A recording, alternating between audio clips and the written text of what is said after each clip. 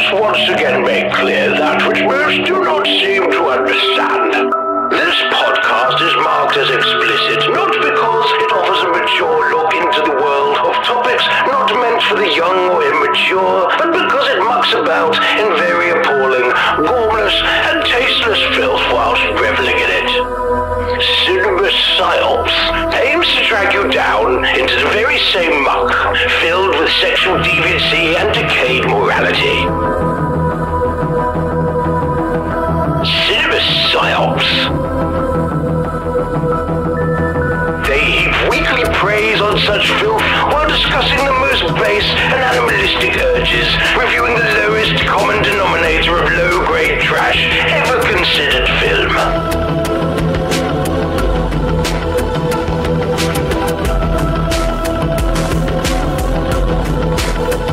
When you look at the state of the world around you and you realize how little time you have left to be happy, do you really want to waste that time you have left listening to Cinema Psyops?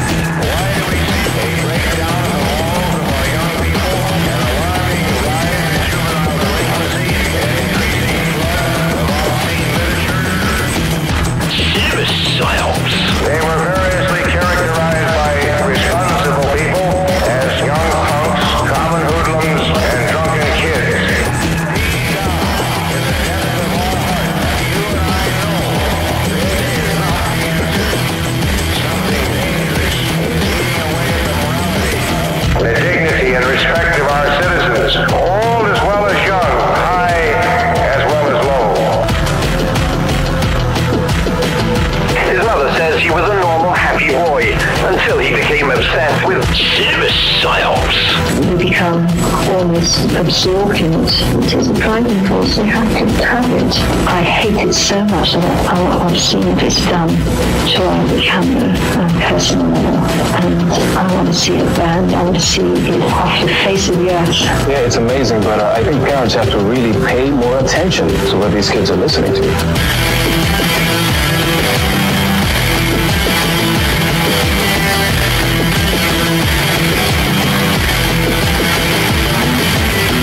Cancer in children? What's that about? How dare you? How dare you create a world in which there is such a... It's not right. It's utterly evil. Why should I respect a capricious, right, stupid God who creates a world which is sinful, injustice and pain? Because the God who created this universe, if he was created by God, is quite clearly a maniac. Utter maniac. Totally selfish.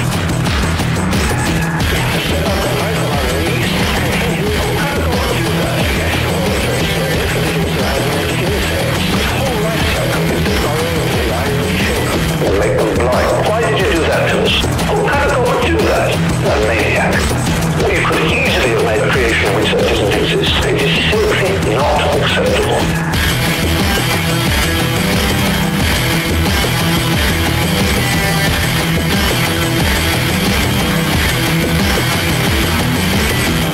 Cinema Psyops. I want to see it banned. I want to see it off the face of the earth.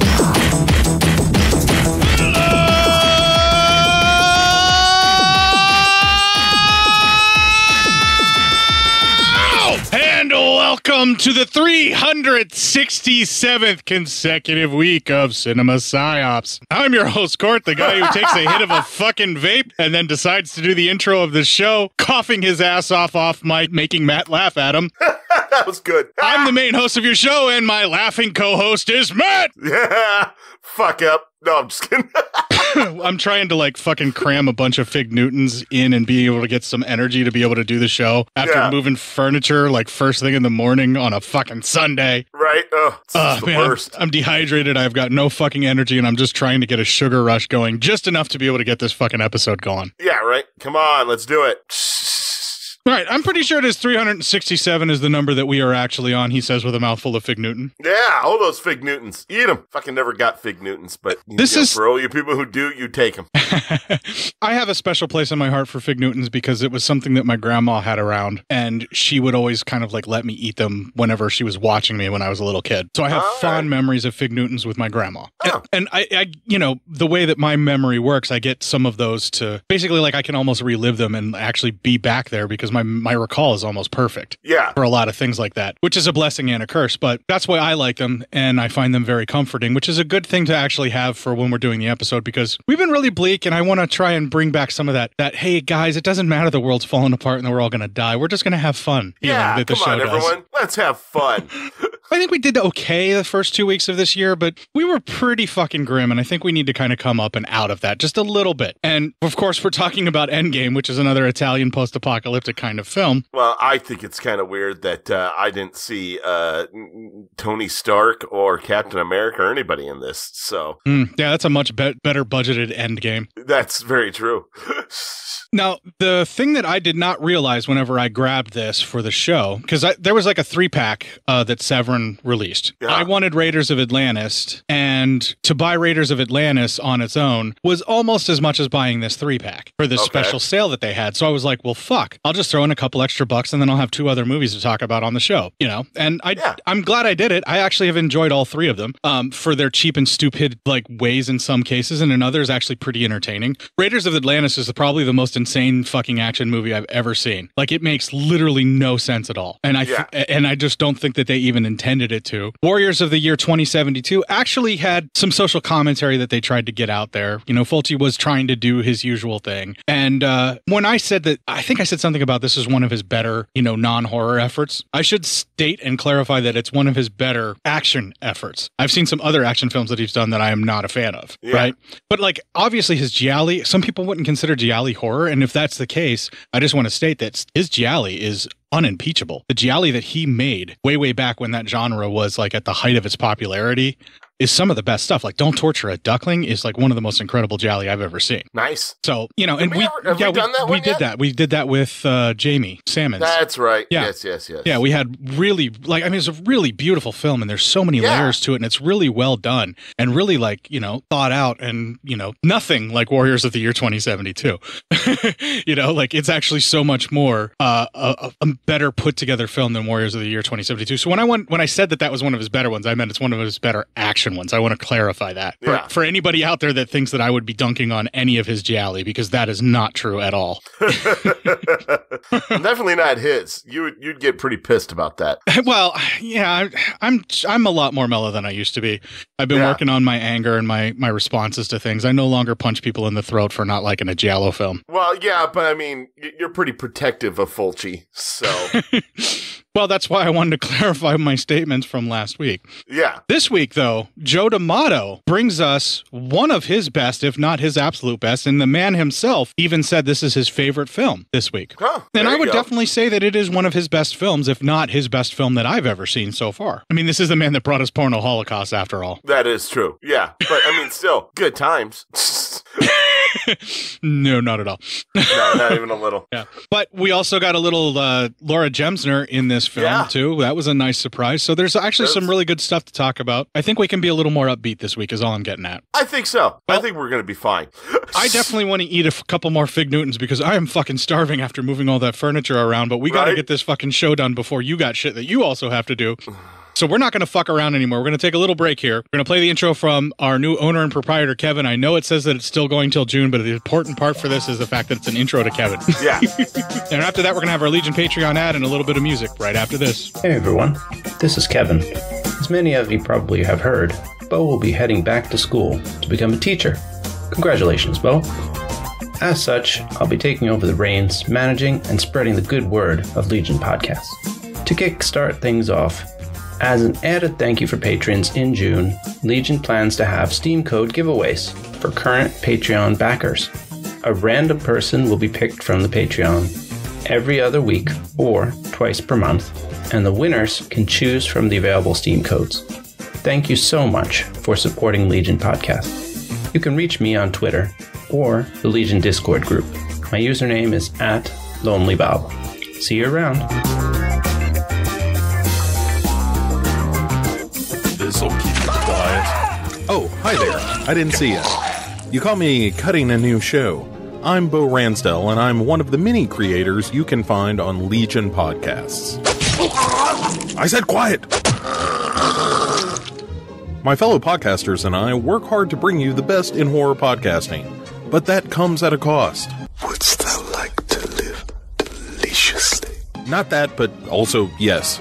No, what I'm getting at is that there are server costs, costs for good microphones and software for editing, all the things that make our shows, fun to listen to. And you can help. If you're enjoying the shows on legionpodcasts.com or in the Legion Network available on iTunes and Stitcher, just about anywhere you can download a podcast, really, you can help us out and get a little something for your trouble at patreon.com/Legion Podcasts. For just $2 a month, you get a pair of movie commentaries exclusive to Patreon, and for $5, you can also join us for a monthly screening of a movie. All of that available on patreon.com/Legion Podcasts. We appreciate it, and thank you for listening. Now, back to the cutting room.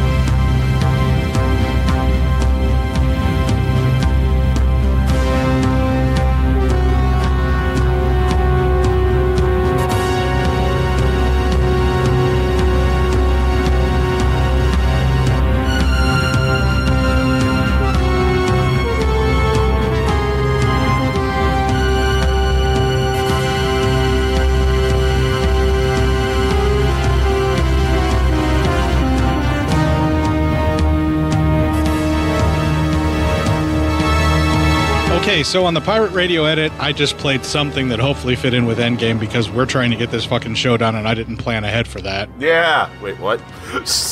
Hey, whatever. We're listening to it right now. It's playing underneath our voices before we get ready to go ahead and cover the film. Now, I'm jamming to it. Now, if you're listening to the main feeds, it's going to be another soundtrack because I actually was able to. I'm going to be able to get some music right out of the film for that episode as well. But why don't we stop talking around the film and sort of about some things about the film, and let's talk everyone through the film, which is Endgame. No, not that one. No, not the good one. The other one. All right. Hey, this is still good. It's just how can you compare it to that big of a budget of a flick, right? Yeah, I mean, you can. Yeah, but I'm just, I like giving people shit. It's certainly not fair to do it. Endgame, the first 20 minutes. First, we start out, there's a nuclear war. Because. I believe it's pronounced nuclear. Nuclear. I'm making fun of a former president who is a war criminal that gets away with it from painting. And I was doing a Simpsons thing. So... We're all doing stuff now.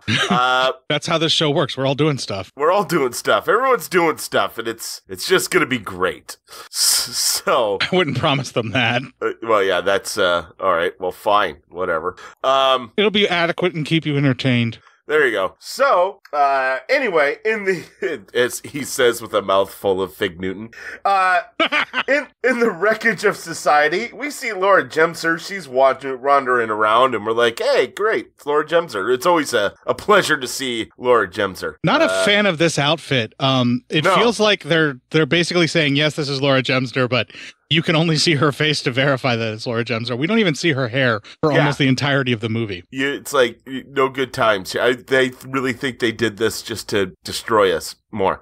Well, I mean, like, we don't deserve access to her body, but I just want to state that... Not at all. I think that she has gorgeous hair, and the fact that they kept it wrapped up, I mean, that just takes away something that you could have in the film that would be visually stunning. Say what you want. If it's a nuclear apocalypse, of course you're going to be covered head to toe like that from radiation and shit. I know, and that makes me feel sexist now that you said that, and I'm just going to shut the fuck up. I'm just sad. Same here. I'm just sad. I'm always sad, but, I mean, that's besides the point. She's wandering around, and we see these people who are kind of mutants, and they are killed by what could be only called stormtroopers. Nazi pricks.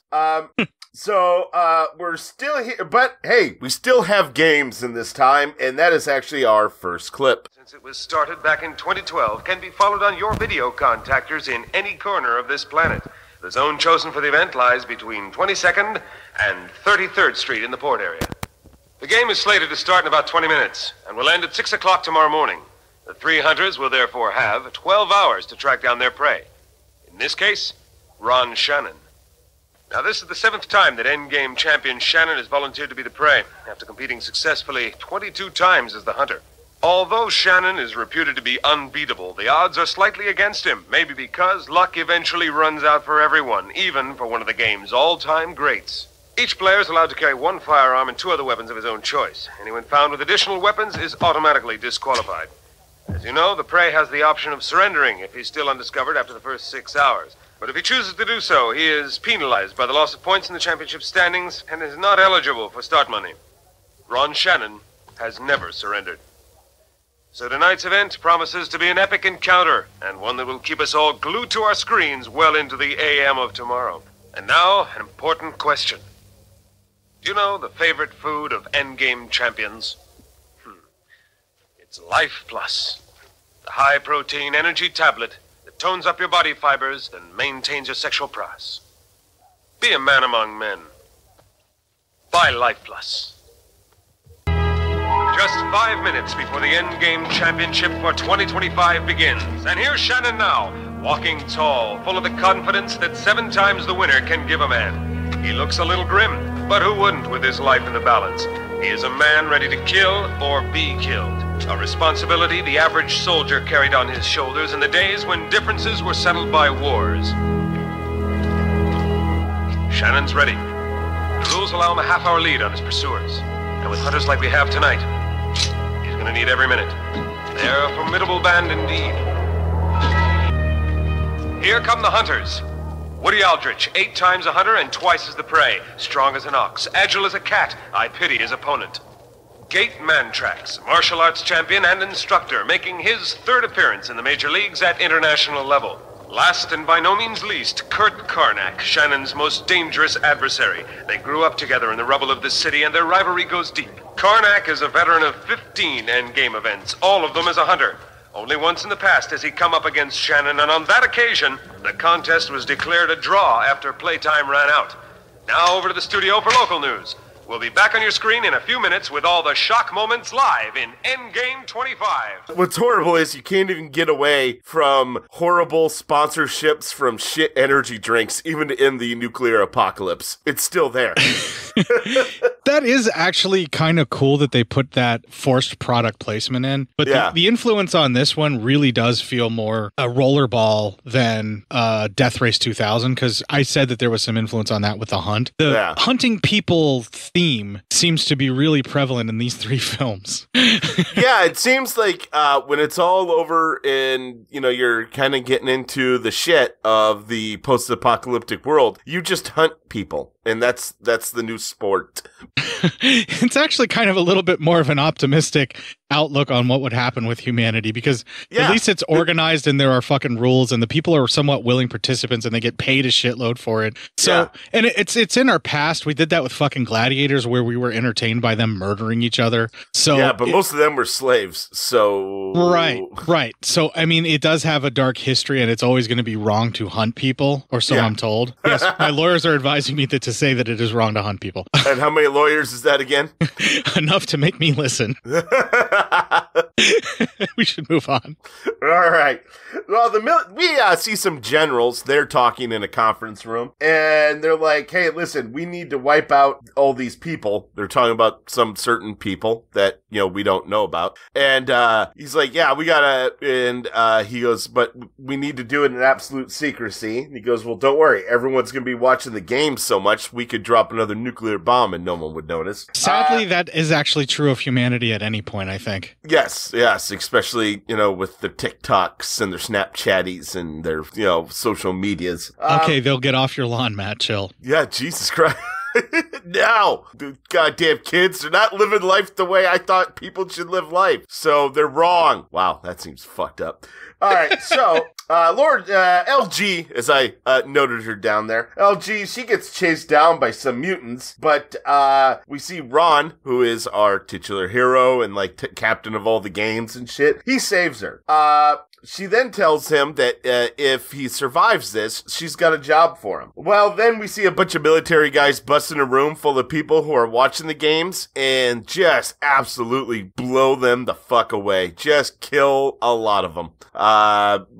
With their fucking Nazi machine guns and looks. So I find it funny they're all wearing gas masks when no one else is. Yeah, I'm not sure exactly what that is unless the people have already been out in the radiation or whatever, and or it just might be to complete the look. However, the production design is definitely some of the finest we've ever seen in a Joe D'Amato film in this. I have to laud that.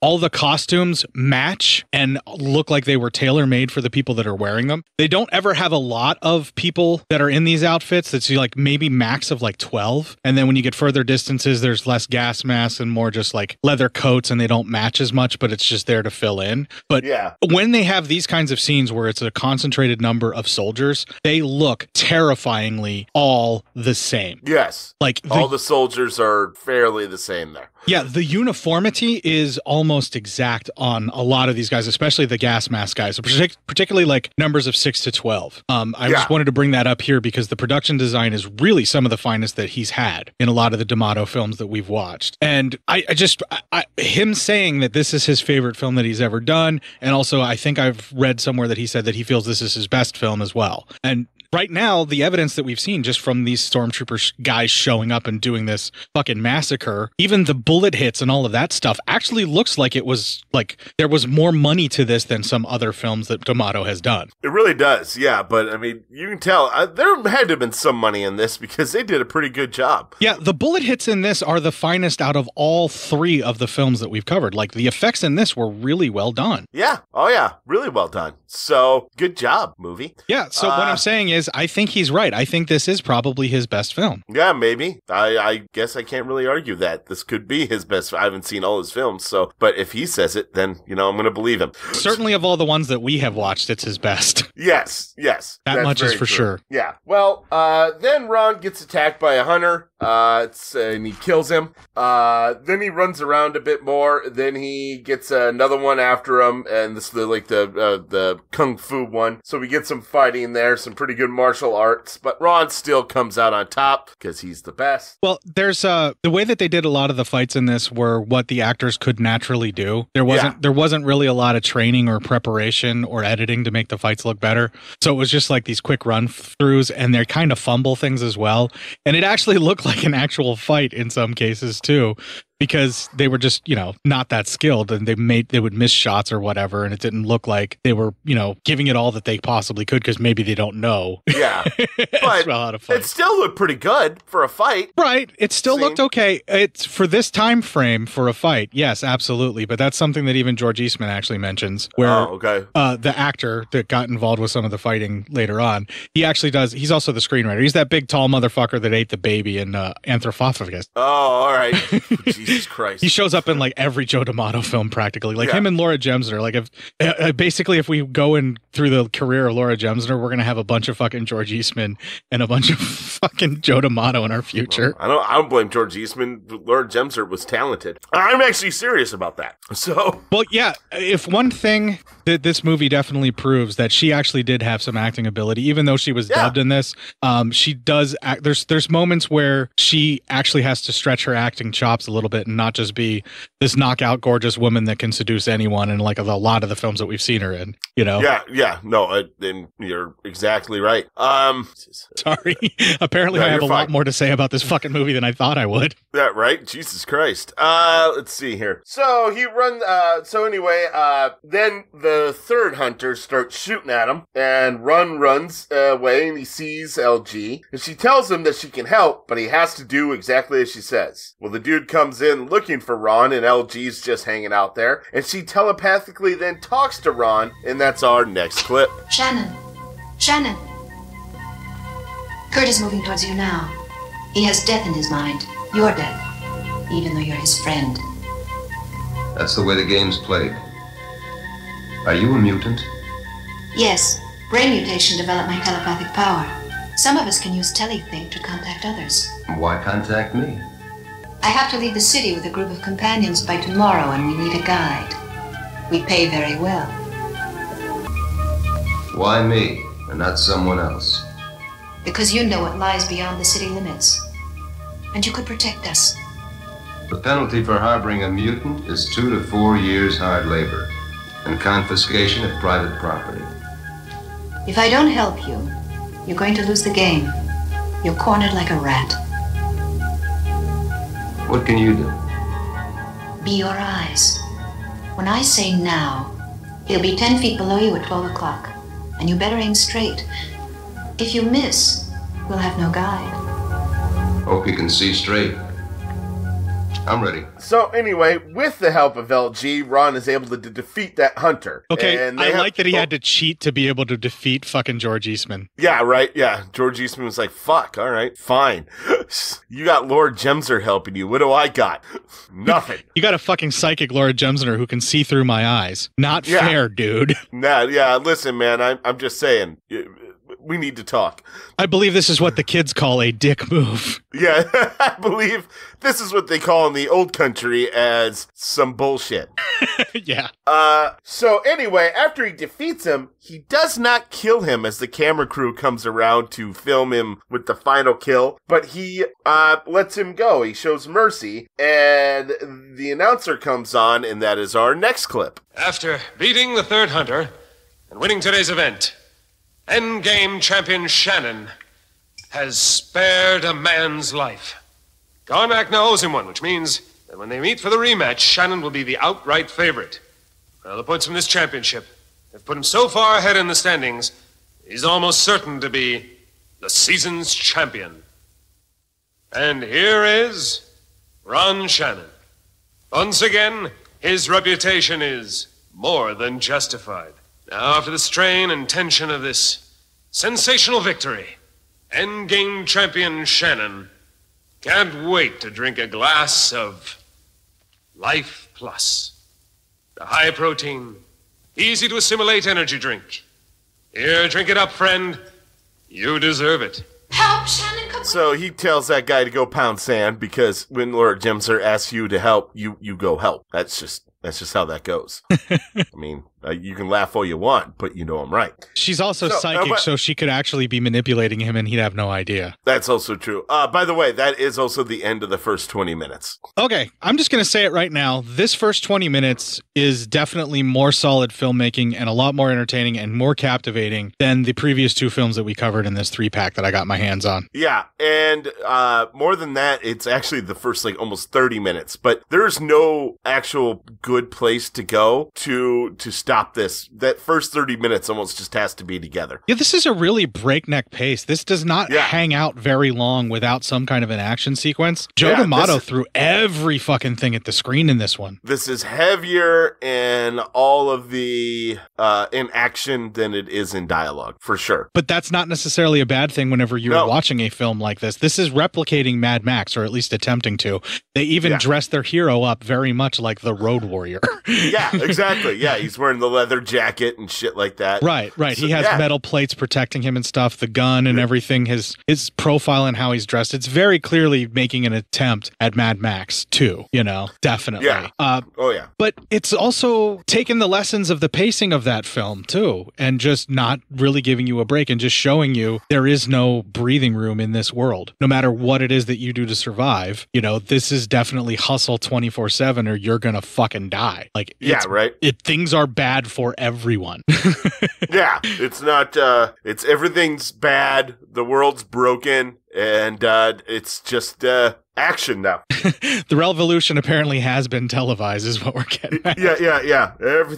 Unfortunately, the people lost the revolution. Yeah, and it's televised as it's happening. Yeah. It's a bleak fucking society that we're seeing here, but our man is totally Mad Maxing the whole time. Yes, definitely. I do not buy him as a Mad Max type at all. No, that blonde hair, blue eyed bro. No, you got to be a little bit more hard. He's known over here as Al Cliver, and he is excellent as a supporting character in multiple films, including Zombie. He was was excellent in Zombie, but he just doesn't have That's where I thought I'd recognized him from. Yeah, he was one of the guys on the ship that took him to the island in Fulci's Zombie. The guy that you should really have playing the role that Al Cliver is playing is George Eastman, because he can carry that kind of action bravado guy, you know, and all you have to do is look at his tall, giant, fucking manly ass, and you're like, of course he's the fucking hero, you know? Yeah, of course. But in this time frame, right, they're trying to make the guy be like as much as Max as possible, so they just have Al Cliver do the role,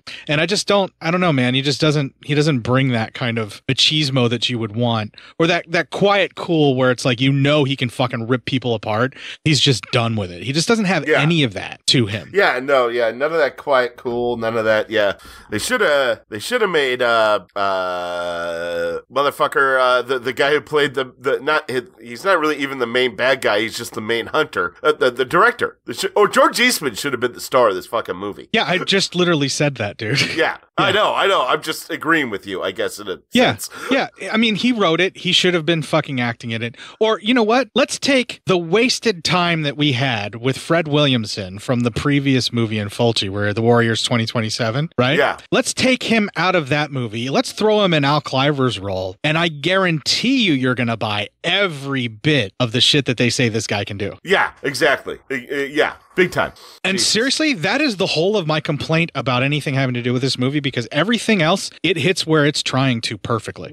Why do you think George Eastman didn't want to put himself in the starring role? You think he just felt like that shouldn't be him? I just think he always gets villainous or more anti-hero roles just because of how big he was. You know what I'm saying? I got you. Yeah. Because he just works better that way. And also, it's probably more fun. It's probably boring to be the hero for him. Yeah, there are some actors who just like to dig their teeth into some more, you know, dark stuff. But also, he was the writer of the film, so maybe he just pulled back to be able to, you know, kind of make sure that the writing was adhered to or something. Who knows? You know? Yeah. Who absolutely knows? But the thing is, Al Cliver just doesn't have the gravitas in whatever way you want to look at it to pull off this character. When he's doing the action, he's absolutely fine. It's just the actual acting whenever he's reacting to people and he's trying to act like all heartless and tough and to pull off the quiet cool, he just can't do it. Yeah, right. So, all right, well, but we got what we got. Yeah, still, I'm not going to complain too much. Yeah, no, then that's literally the whole of my complaint. But the thing is, you forget about that pretty fast, because then they just kind of change the character from trying to be like Mad Max, and he does get his own sort of thing to him, and he's a lot more believable. Plus, they bring in a goddamn barbarian dude, and after that, you just pretty much have to press the I believe button and have fun and shut the fuck up. Yeah, no, he's about ready to go get his shit going, and well, you should just actually bring the barbarian guy in and let people hear about this motherfucker then. Yeah. Let's just get things going here, I guess. All right, the next 20 minutes starts. LG's being taken away by some stormtroopers, Nazi pricks, and I mean, you can't tell me that's not what they had him dressed up as. They had two S's on their fucking foreheads for most of the gas masks too. Yeah, right. Two red S's that look suspiciously like the SS lightning bolt S's. Yes. Yeah. So I mean, come on, help me out here. Definitely Nazi bastards. Yeah, it's kind of obvious Nazi. Yeah. Yeah. Well, Ron comes up, and of course, Ron kills him because fuck off. You can't, you can't take her, and he's a badass, and they're not. So he kills him, and the generals, we cut back to them, they're getting updated, and they're scared, and they said, we need to find the boy. That's all they said. So LG and Ron, she takes him to this room, and that's where all full of the dead people. That's where the soldiers killed all those people during the game. But they find a man and a boy still alive. Well, they get back to Ron's place, and that's our next clip. This view never fails to fascinate. It's one of those sights that has given man delusions of grandeur. But it's a world in agony. How much longer do you think it's going to last? I don't have to tell you what I'm thinking. Oh, no, you're wrong. I don't possess the gift. Unfortunately, I'm not a mutant. I'm only a neurosurgeon who wants to help them, instead of being afraid and wanting to kill them. With help and guidance, perhaps one day we can create a new race. A society where they will all have the faculty to read each other's minds. A society without deception and incomprehension. Such a race might even conquer the world. And then the universe. I'm still waiting, to hear what you want from me. Will you lead them out of the city, to a place 200 miles from here? You only have one chance in a million of getting out of here. They'd cut you to small pieces before you got 50 miles. Talk money to him, Professor. He'll be easier to convince that way, I promise you. You will be paid a considerable sum in gold by those who will be there to meet us. How do you know there's gonna be someone there? If we arrive there on time, there will be. But we have to be there 2 days from now, on December 25th. If we fail to keep the appointment, we will lose our lives, and you will lose your gold.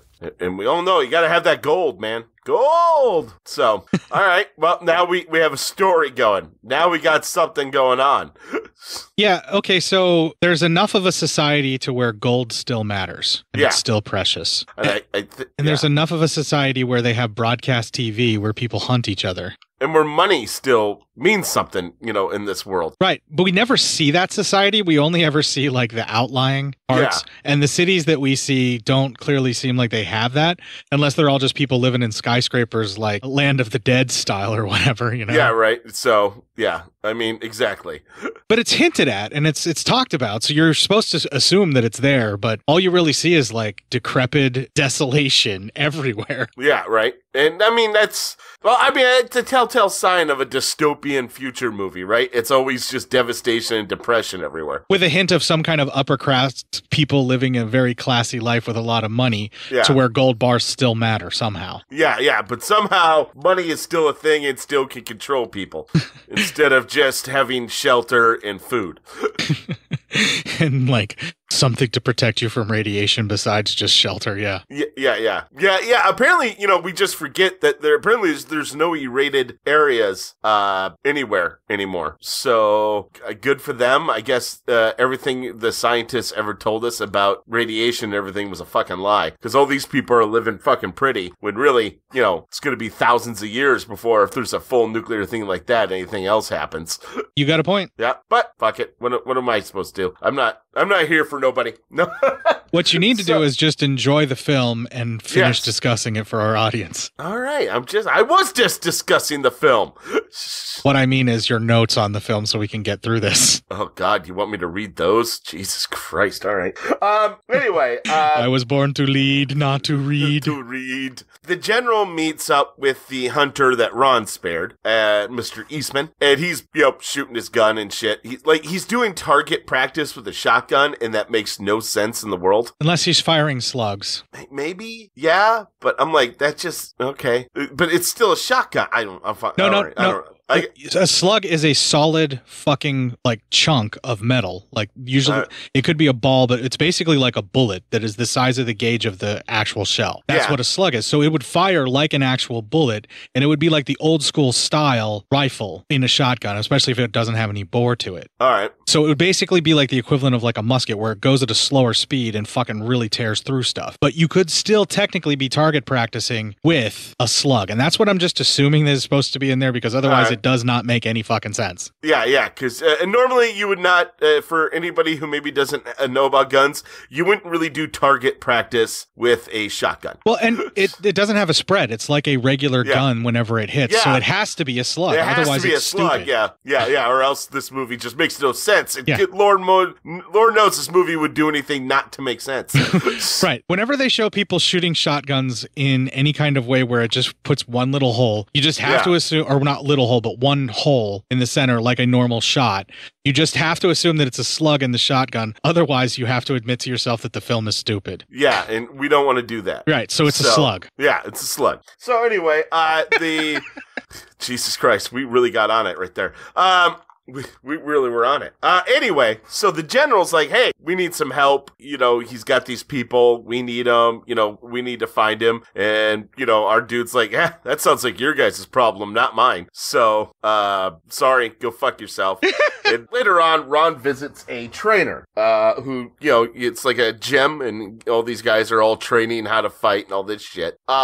So Ron's visiting a trainer, or he trains him, and he goes, "Hey, I need some guys. And he goes, "Well, none of these guys will do. They're all just training. They're not going to be able to do what you want," because he knows he's heading out of the city. So then he meets one guy, his name's Ninja. I believe the actor who played Ninja was in the last game, or the last movie, right? That we did? I didn't recognize him enough to be able to say for sure. Oh. Yeah. Okay, I thought he was one of the dudes Running Man had to beat last movie. So... Ninja's the guy with the scar down his face? Yeah, and he's like he's obviously like the kung fu expert. They send a guy to try to attack him, and Ninja kills him.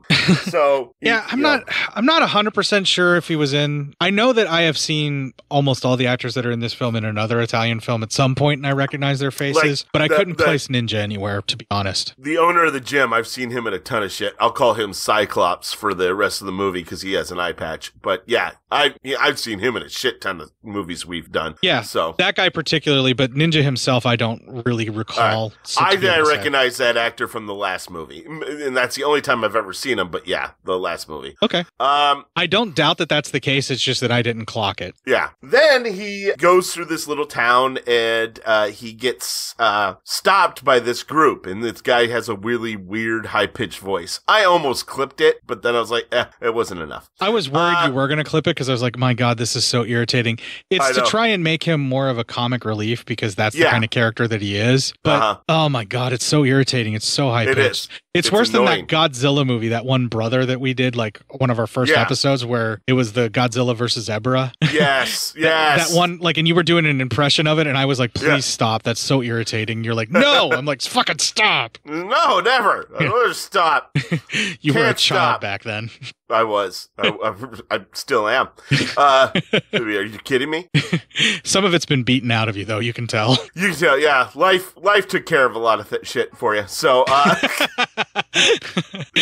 life helped. Life broke your will on my behalf. Yeah, right. So, but he's like, you can't have, you're never going to get by. And Ron's like, talks to a big guy who's with him. I think his name's Ox. And he goes, hey, I'm hiring people. There's gold in it for you. Why would you listen to this, scrawny little nothing? And the guy's like, I'm not this scrawny little nothing. And he's like, come on. And then as soon as they're getting ready to shoot, Ninja actually shoots the gun out of the nerd's hand. And so we saw Ninja joined him. So there you go. So this is the barbarian guy I was talking about. For no reason at all. Yeah. We have this giant barbarian, bearded barbarian looking motherfucker. So the apocalypse is bad enough to where some people revert to dressing like barbarians. Yeah. But it's still good enough to where a guy like Al Cliver can get decked in head to toe handmade leather. Yes. All of that. I mean, come on. What do you want from people, man? Dystopian futures, man. It's wild. I'm just going to say it right now. This reminds me of the kind of thing you caught on USA Up All Night and thought was amazing as a kid. Definitely. Yeah. And you were like, oh my God, this is the best thing ever. Yeah, this is that kind of movie for sure. So I'm having a little bit of fun at its expense, but the fact that it is this high concept and just going for it, you really do just have to enjoy. You really do. Yeah, you really do. This is quintessential 80s style film right here. Yeah, you're just gonna have some fun and don't take it too serious, people. It's a fucking movie. Just enjoy yourself. Guys dress like a barbarian. I know. Just like, and they also all wear face paint like fucking the barbarian and the warlord when they were the Powers of Pain from old style. Fucking shit like that. They're all wearing face paint because, fuck it. In dystopian future, you better wear some fucking face paint, motherfucker. Well, and it looked like the lineup of Susie and the Banshees was actually in some of the background of the crowd shots whenever they were doing the Hunter and Prey TV show.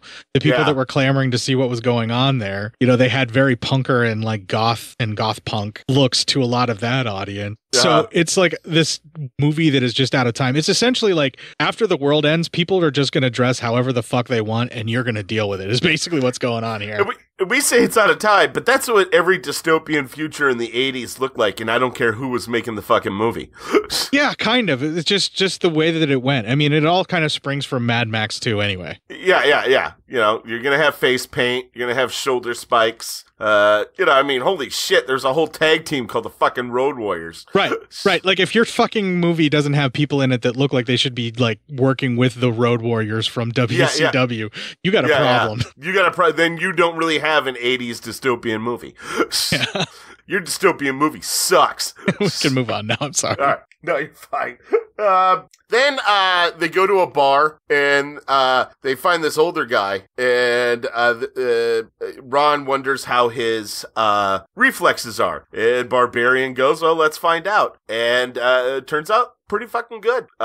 He throws a knife at him, and the old guy catches it and throws it right back down to the table. So yeah, not bad. That guy was the stunt coordinator, by the way. I saw that in the interview with George Eastman, yeah. Nice. There you go. That's good stuff. Then as Ron leaves, the general comes up, and he's like, hey, you can't hide forever. And it's like, fuck, I was kind of hoping we could.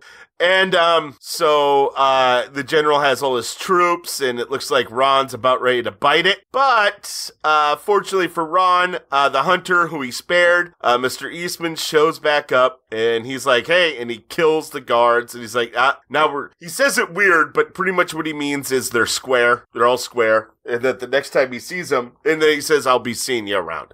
So, and it's all ominous and shit. Yeah, he spared his life, so now he's saving his life, and now they're square, and now he feels okay to kill him. That's all that now means. He feels like, that's all that is. Now he feels like, okay, I can kill you again, because I'm not, dealing with this. I'm not dealing with this nonsense of being indebted into people. Shit sucks.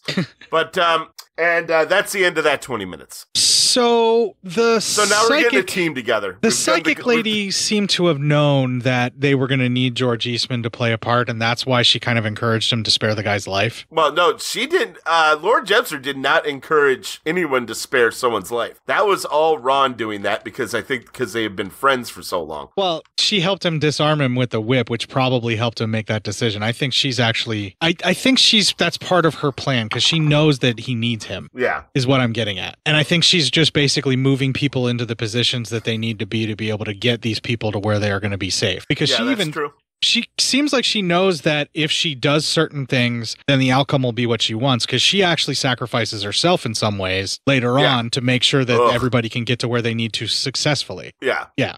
So, and we'll get to that when we get to that. But like I'm saying here, when I was watching this and all of a sudden George Eastman starts working kind of with him or to save his life, I think that was Laura Jemser trying to make sure she got the outcome that she needed. Because she seems to be able to know what people are going to do, and she can kind of predict the future when she needs to a little bit. And the psychic powers in this range all over the place from Carrie to, oh my God, that's the dude from Legion, don't fuck with him. Yeah, her right. Power. And everyone's powers changes constantly as well, so it's kind of weird. Right. And it's to fit the story and to make it move on. And it's just basically a work. And it's not that big of a deal because, I mean, they basically say they're mutants. They don't all fully understand their own powers half the time, or just how strong they might actually be because they haven't really been in an environment that's been safe enough for them to develop their powers. So, like a lot of them are still learning and, they're fighting for their lives to get out of this situation where everybody wants to kill them. So it makes sense that Laura Jemser, whose character was able to control her powers a little bit more, would go looking for someone to help them get out. And that's how she ran into Isle Cliver's character, the Mad Max knockoff guy.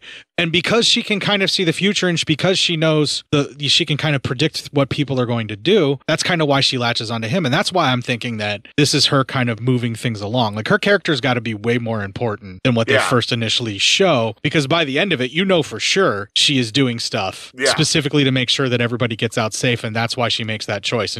And they don't make it like super obvious, but that's you can figure it out is what I'm getting at. You get it figured out. But there's always going to be that kind of stuff. So, but I mean, it's a fun movie, and again, we're getting the classic. We're getting the classic. Everyone's getting the gang together, for a caper, if nothing else. So I like that because it's that classic kind of thing. I always like that, getting the group together. Everyone is. It feels like Escape from. It feels like Escape from New York at this point. Yeah, they're it really all just does. kind of banding together. But the mission isn't to get the president out because these guys don't give a shit about your country or your president. No. They want the gold. We don't even know if there is a country. Right. They want the gold. They've been promised gold, and that's the only reason that they're doing it. Or at least that's what Al Cliver's character is telling himself, because much like the Mad Max that he is patterned after, he wants to believe that he's selfish and that he doesn't care about anybody else, but he always ends up helping them anyway. Yeah, exactly. So, fun for everyone. We can move on. Yeah, all right.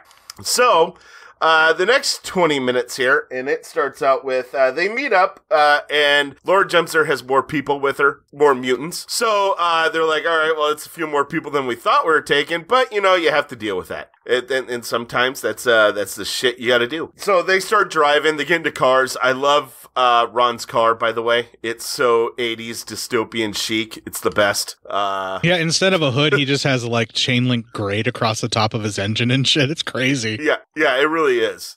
So I'm like, that's pretty fucking cool. It looks like those fucking dirt track race cars that my uncle used to fucking run, basically. Yeah. But it has like cannons on it and shit like that. Right. But like the base of the car is literally like just enough to call it a car and make it be able to drive on one of those dirt tracks. Yeah.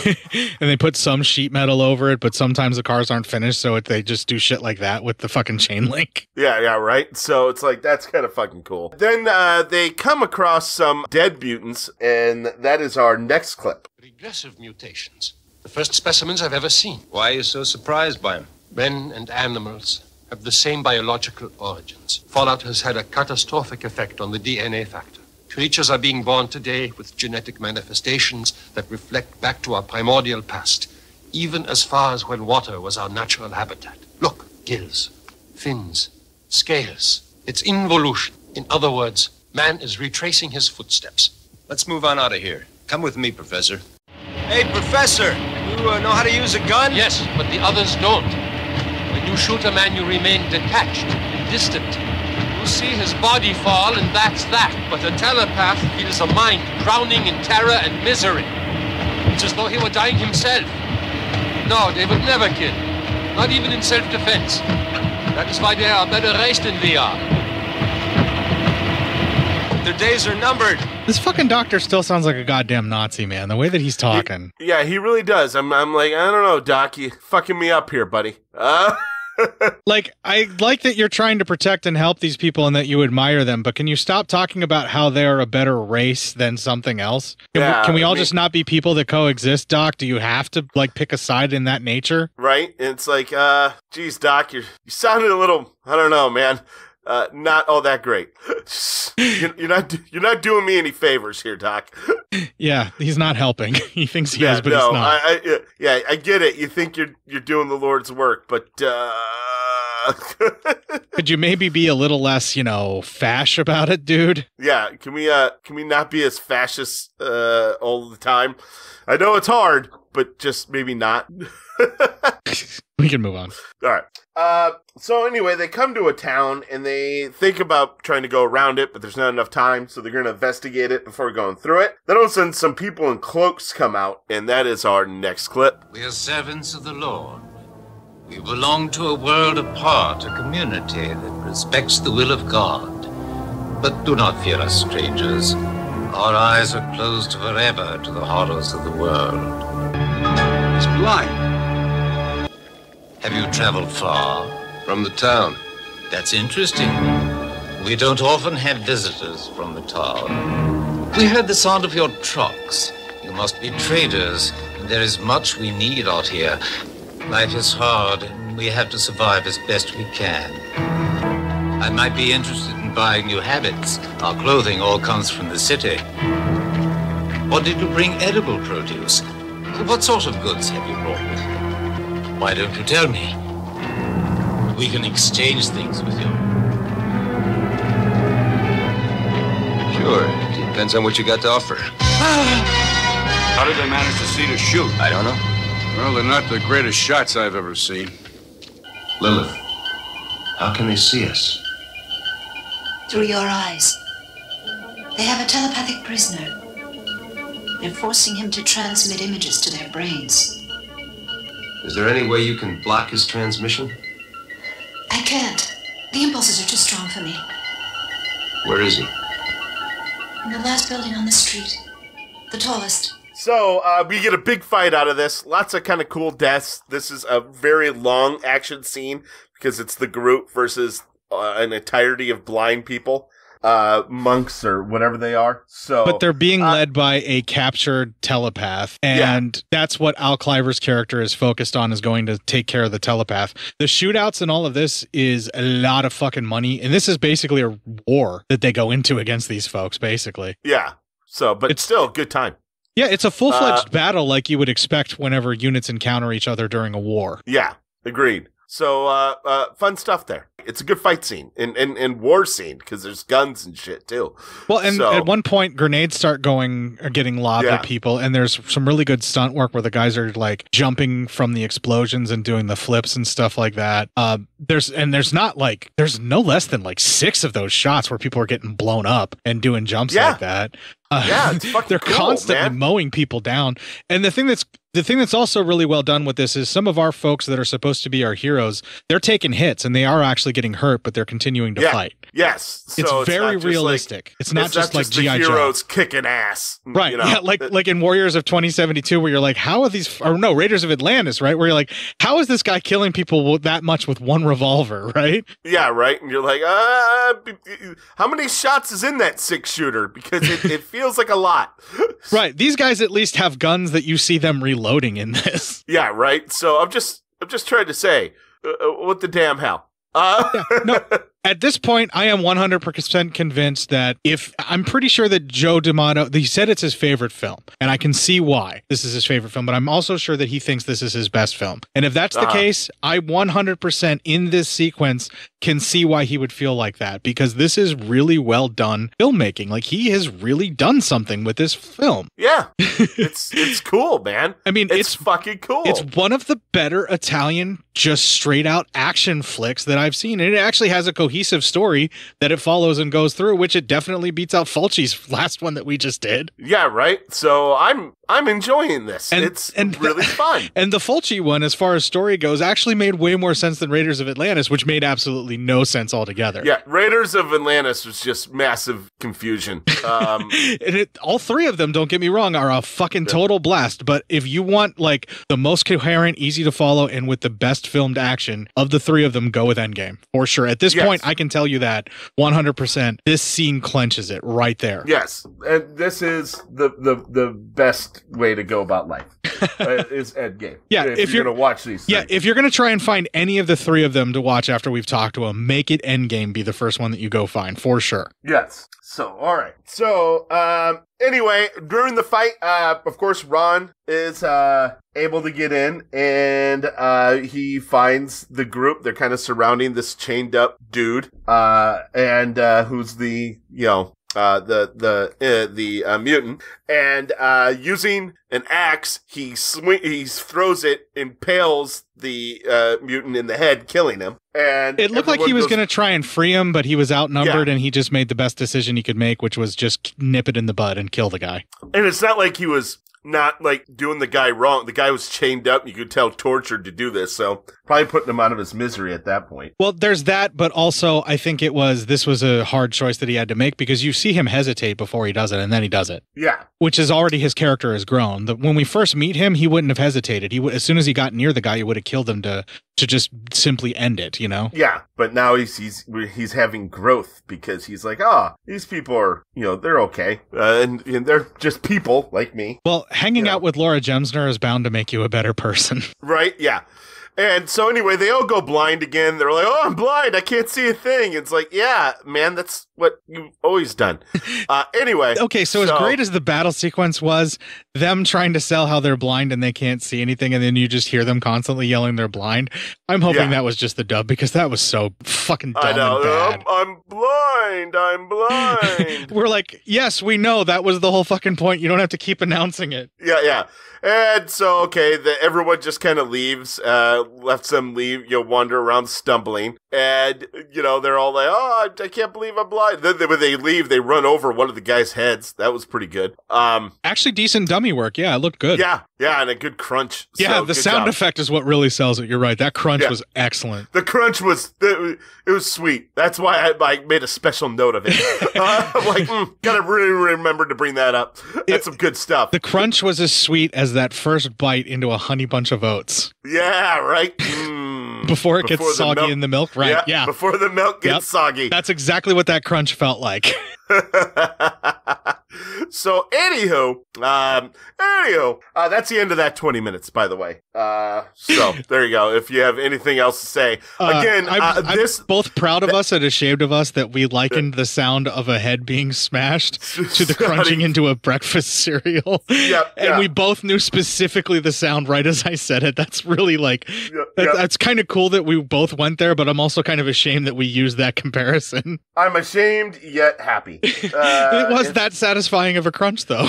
Yeah, it really was. So good times had by all. Okay, we definitely talked about it, but before we move on, I'll go ahead. Yeah. You had something. I just wanted to say that 20 minutes seems to go quick, but it's a lot more action. I mean, this from now on out, you have what I would call 10 minutes, maybe of 5 minutes even of dialogue, and from the rest of the way out, and then more just huge action scenes. There are moments of character development that we have coming in here, like you talked about, but it's not wasted because it is learning more about the characters and seeing what the mutants are capable of when they get some respite, when they can relax and feel safe for a little bit, because we do get that a little later on. But also we kind of see a little bit more about our hero who is opening up, and we see that he's a little more human than he wants to admit, and that he is changing and that he's growing, and Laura Gemsner actually is making him a better person, as we know she will for just about anybody.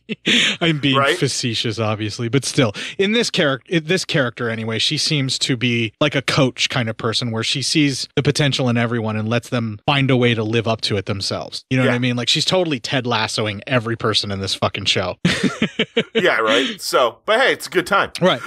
But you're absolutely right. It just starts to accelerate its pace, and it becomes a sort of like chase film where when they do get to actually catch their breath and you know that they're safe after a battle or what have you, you don't begrudge them that, because you yourself are like, holy shit, how much more do these people have to endure? Yeah, right. And that's kind of the pattern that we stick with, even at the end of this battle, where everybody's got a little respite and there's a little bit more talking and it just slows down just a little bit before they move on. You actually don't begrudge them that at all, because that battle was so intense, you need a break too. Yeah, you're like, holy shit. Woo! I need to breathe here. Yeah, I've never had a Joe D'Amato film draw me in just like this one does. Like, I was really into this the entire time, and it just breezes by. It really does. Even the slower moments move so fucking fast. Anytime I had to pause it for anything, like to go refill a drink or anything like that, I was like, holy shit, another fucking 20 minutes went by already? That felt like nothing, Yeah, it does. You're like, all right, I guess. Let's be cool, guys. Let's be cool, movie. Yeah. This shit's going quick. It goes quick because it is enjoyable. But that is also the thing that makes it a notch above the other two in my book, is that this is by far the most entertaining and the most, like, kept my attention the most out of all three. Yeah, but fun. It was all fun. Yeah. Good times. And I'm not saying that the other two were not also awesome in their own way. It's just we're kind of doing the end of the movie review, and we're not near the end of the movie yet. No, but that's just the thing, is this is how I'm feeling while I'm watching the movie. Yeah. You know what I'm saying? Like, I'm good to talk about it like that, even though it's the end of the movie discussion and the comparison, because we've done all three of them and they were all purchased together. I feel like that's the way to discuss them. That's true. We can move on, though, because you want to get moving. We can go. Well, I mean, I just want to. No, I'm done. Because we're going to say a lot of the same shit. I said good day, sir. I dare you. All right. We can move on. So they are resting, and they figure out that the best route to get them to their pickup point, they just kind of are talking, hey, we need to go here and here. All right. Then Ron, he finds LG and the boy moving rocks, and that is our final clip. How did you do that? Pretty good trick. Oh, Shannon, I didn't realize you were watching. I don't know how he does it, but he does it. He's the only one of us who can do things like that. What you just saw is nothing. His mind is amazingly powerful, but he's still much too young to control it. I've been teaching him slowly. He could give us away without even knowing it. No way. I keep his mind in a state of constant hypnosis, as if he were dozing. No outside emotion can reach him. Don't be afraid. I'm not afraid. But I'm beginning to understand why they want to kill all of you. We've always been persecuted. You know, this lake was alive once. People used to come here on holidays. There was windsurfing, sailboats, swimming, and kids everywhere, laughing and playing. Green fields coming down to the shoreline. Wildflowers you could pick in armfuls. How do you know that? The professor has shown us his memories. As a kid, he used to spend his summers up here. Even though all the books and video information on ecology have been destroyed, they haven't yet found a way to destroy old people's memories. Scientists have access to that youth-prolonging drug the presidents used to take. That's why he looks so young. Through his mind, the professor has shown us what life was like then. Well, how was it? I've told you. There were fish in the lake. There was hope. Now there's only putrid, stagnant water. Huh. Yeah, so basically there's a lot there. Yeah, basically the kid is Carrie. Yeah. But also And- he's super powerful, like even beyond that, where Yeah. he may possibly have the power of the dude from Legion where he can rewrite reality however he wants. So he's Superboy of the apocalyptic age. And, treat him well. He's the fucking star child that showed up in B to save the day, in the later series and stuff. It's every fucking post-apocalyptic world always has to have some kind of like wasteland messiah type. And it's gonna be this true. kid once he gets a chance to grow. Yeah. Yeah. But, good times. I'm not saying that in a negative tone at all. It's just that that's kind of the direction that they're going with it. And they do a great job of setting it up, that he is super powerful here because that's going to need to be pay off very much at the end. Yeah, but it's a good time. Everyone's enjoying themselves. Or at least they should be, because if they're not, it's their own goddamn fault, because this movie's really trying hard for you. Yeah, it's try it, man. Come on. We're doing everything we can for you, people. Help us out. That's literally this movie to you. Yeah, right. We're trying to do something. All right, they start driving around. They see a woman who's all strung up and hanging there, and she looks dead. And as they're checking it out, the doc wants to cut her down, but then Laura Gemser senses that it's a trap. The girl kills the doctor, and then the group, they gets pretty mad. They're like, hey, how do you know? They're talking to LG about, hey, how do you know that it was a trap unless you are a mutant? And she's like, yeah, I'm a mutant. Sorry, my bad. And there's a lot of mutant hate coming from that barbarian motherfucker. Yeah. And, but all of them are a little pissed off about it. And they're like, they're asking, Ron about it. Ron's like, hey, listen, man, all I'm important with is the money. I want the gold. That's it. And if we don't get them back to someplace, we don't get any gold. It's just that easy. And they're like, I doubt there is gold. Well, then we see the hunter guy. Ron's main nemesis is there. He's like, oh, there's gold. A lot of it. But you have a new problem. And then a whole mutant gang shows up. And, by the way, I never even got to get into this. A lot of the mutants, like, they look like fish, or they look like, monkeys mixed with people, Planet of the Apes type stuff, or fish, or scales, and all that kind of stuff. So that makeup is not great, and I just wanted to try and ignore it. Yeah, but the scope with which they tried to go with this movie, I'm willing to forgive the fact that the mutant stuff doesn't look that great, because everything else is where they spent all the money. The bullet hits, the explosions, all that stuff. This makeup doesn't have to be good. Yeah, exactly. So, there's a big fight. This is really bad. A lot of the team is killed or captured, except for Ron, his hunter nemesis, and Cyclops. Everyone else is killed, except for Ogre, or our big dude. He's taken captured. And then also Laura is kidnapped by the gang leader. If we can talk about the fight here, because that's the end of that 20 minutes, and before we go into the final 20. Yeah, the kidnapping in this and the much more efficient way that this raving gang was hitting them, this was definitely the Road Warrior moment of the film, especially since the one fish dude that ends up driving in has the two ladies with their tits out, and then another car has a lady with one tit out. At least we got some tits in this one, because we didn't see any tits in the other two movies. Yeah, right. Yeah. The lady strung up has her tits out. Well, that part wasn't that great because she was was strung up. But Yeah. the two ladies that were riding with the guy, their tits were out on their own volition, it looked like to me. That is very true. And that is exactly what was going on. So I can, even though they're part of a rating team and they're bad, I can still be grateful that I saw some boobs. Yes, of course. Yay! But these guys are definitely really efficient, and they're like, the fish guy is supposed to be their Lord Humongous, basically. Yes. But they made him a fish guy. Because why not? Because his makeup is terrible, and that's why not. They could have just let that actor be the gross looking dude that he was without the fish face. Yeah, well, that's also true. But hey, it is what it is. God damn it. Again, this is my second of complaint that I've had so far. Everything else I've absolutely loved. But yeah. And I was just trying to ignore it, but since you brought it up and discussed the makeup, I do have to say that like I'm a pretty bad stickler for like animal creation makeup whenever you do that on people. Like you have to make it look at least as good as they did on Zoobly Zoo, that shitty ass kids TV show. Yeah, right. But and if you can't do that, I don't know what to tell you. Yeah. If your animal makeup on people looks like something on a really low grade production of Cats, then no, just stop. Yeah, right. Just be cool. I don't know why you guys can't ever just be cool. Right. We can move on. I'm done. All right. So, all right, we go into the final 20. So, Ron and the Hunter, they're going to go after LG, while Cyclops stays with the rest of the mutants, and he treats them like jerks. And so, Ron and the Hunter, they get to the base. He speaks with LG telepathically. She lets him know that the Hunter is not his friend and wants to kill him. He's like, okay, I know that. And then the leader comes in and LG gets raped, and I am now instantly turned off from this movie. No, thank you.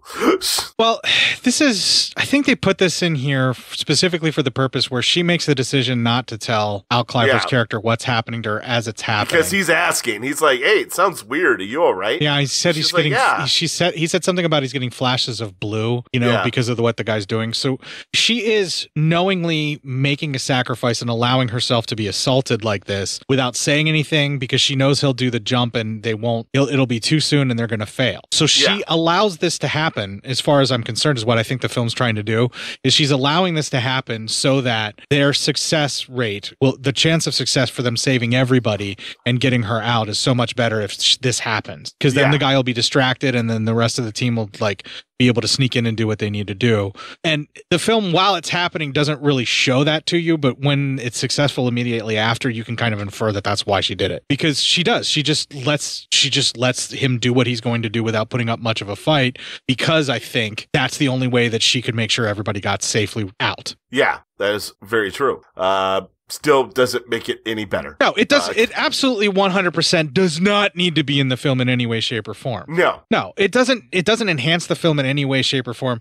But in the Road Warrior, there was rape scenes too, so maybe that's why they put it in, just to mimic that. But it's completely unnecessary, and it's a complete shift in tone from everything else that we've had in the film so far. Yeah, and the guy's even like, hey, he's like, even like, look at me while I do it, and he actually says it. I'm like, oh, good Jesus Christ. I'm glad you adjusted that, because I was going to use it as a clip either way. Yeah. I wasn't going to say that whole thing. Yeah, but he basically tells her to look at him because he wants her to watch him assault her. Yeah, and you're just like, oh. Yeah, it's fucking gross. And I'm done talking about it. We can move on. All right, cool.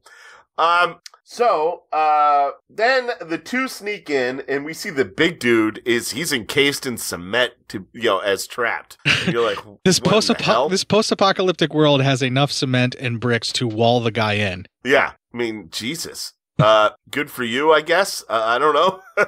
It's basically like their solution to Juggernaut is to encase him in cement. Yeah. And you're just like, okay. Cool, I guess. Jesus Christ. You think you would build yourselves a much better shelter with that much cement instead of just using it to murder one giant dude. Yeah, right. But hey, all right. I mean, whatever. I'm not judging your lifestyle choice, Marauders, but I think you could have done better. Yeah, you probably could have done a little bit more. I agree. You probably could have had more stuff to be done there. But hey, listen, neither here nor there. Yeah, you could have built like a whole jail to house a bunch of different people with all that cement that you encased that guy in. Yeah, right. But hey, fuck it. I guess that's just that. Hey, let's not. They want to do what they want to do. Let them do what they're going to do, I guess. Maybe they don't know how to tie a rebar together to make it strong enough, so they just did this. Who knows? Yeah, who knows? But either way, they get LG and they are getting ready to climb the rope, and LG's like, the big guy wants you to kill him, or wants you to kill him. And he's like, they're like, I don't know, that would wake everyone up, and we really can't fucking do that right now. So I don't know what else to do for him. And the hunter's like, don't worry about it. Climb up. I'll take care of this. And he goes up to the big guy and pretty much breaks his neck, but like turns it. Like, so I don't know, man. It's pretty fucking brutal. Yeah, they must have put somebody else's hands in there so that the guy could move around. Yeah. You know what I mean? Like it was like fake hands or something like that, because it does look like he twists his head like almost completely off. It was pretty grody. Yeah, it was hardcore. It worked really, really well. Yes, it really did. So anyway, then the hunter starts climbing. Well, the blood from Big Dude drips onto one of the mutants, who wakes him up, and they start shooting. And the hunter gets trapped in there, and LG and Ron's like, fuck it, he's gone. I mean, he was going to try to kill me anyway, right? So, I mean, fuck that shit. Might as well just get the fuck out of here. And that's exactly what they do. And they leave, and you just hear gunshots and all that. So anyway, LG and Ron, they get back to the meetup point with Cyclops and the rest of the people. All of a sudden, the government shows up and starts shooting, and they kill Cyclops. He gets shot while trying to get back into the truck. Well, they have everyone else kind of just trapped, and they're talking. The general's all pissed at Ron. And Ron he talks to LG telepathically, and they use the boy's powers. And so what Ron does is he tells the boy to just tap into him, and then Ron kind of controls everything and makes all the guys like shoot themselves, hear horrible shit, makes the general shoot himself, and just kills everyone, uses like machine guns that are just lying around to shoot the guys. So they just massacre whatever government is sitting here. Okay, can we just talk for a moment? We heard earlier to where the psychics being forced to kill people with their psychic power, they sense all of it and they are traumatized by it. So does the kid pass that on to Al Cliver, and Al Cliver's just going to live with it? Or is the kid being fucking traumatized by this event? No, I think the kid is fine, because the government was probably going to fuck him up. So I think he's like, hey, let's just, I'll go ahead and let you kill these people using my power. Fuck it. Yeah. Because the kid's not doing it. But they're supposed to be able to sense it. So maybe that means that this kid is also sadistic and he likes the fact that he can feel them suffering. And so that might also be a big red flag as to maybe this kid shouldn't be left alive. Yeah, right. Maybe the government isn't so wrong in this, but I don't like saying that either, because the government's always wrong. This is just some dark stuff that you just kind of have to think about here. Like, because they discuss how the mutant telepaths would never hurt somebody, and that they wouldn't even in self-defense, because it would be like torment to them. So who is feeling that torment, and who is okay with it? Because if it's Al Cliver's character, then he's absolutely every bit as evil as they've been trying to portray him as before.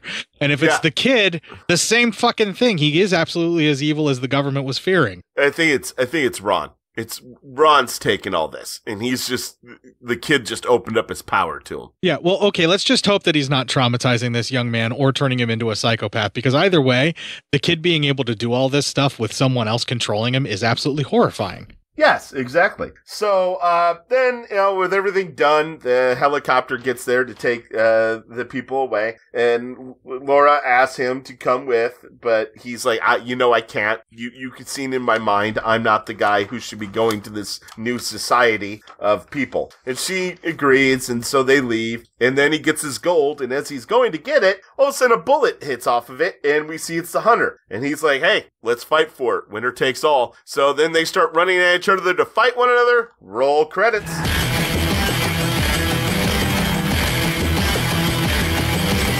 I actually like that they do the freeze frame where they're charging each other, where you don't really know who's going to win here, but you know that the psychics are all okay. And then it's just down to these two fucking psychopaths who's going to get all the gold, when really they could just split it and it's no big deal. But it's not just about the gold. It's about, hey, who's better? Yeah, it's macho fucking bullshit. You know what? And what I would like to see happen is that they both kill each other and they both die. Their blood's all over the gold, and then just some fucking idiot just goes walking by, finds it all, and like gets a better life. He's like, all right, sweet. And that idiot in my fantasies is me, Matt. See, I thought it was me. Why would I fantasize about you getting gold and being happy? I don't know. I was kind of hoping just to be nice. I don't know, man. What the fuck? You can fantasize that if you want, but I'm not fantasizing that for you. Come on, man. I'm not that nice. Oh man, I'm too lazy to fantasize about it. Can't you just do it for me? Oh my god, that's so true about you too. I know. That's too much like too lazy work. to come up with that fantasy. I don't want to fucking dream about a better life for me. Won't you just dream for me? Listen, how about this? You dream about a better life for us both, and I'll just put my name on the paper. All right, we'll just turn it in. That is Matt in every group project he's ever had, folks. Goddamn right.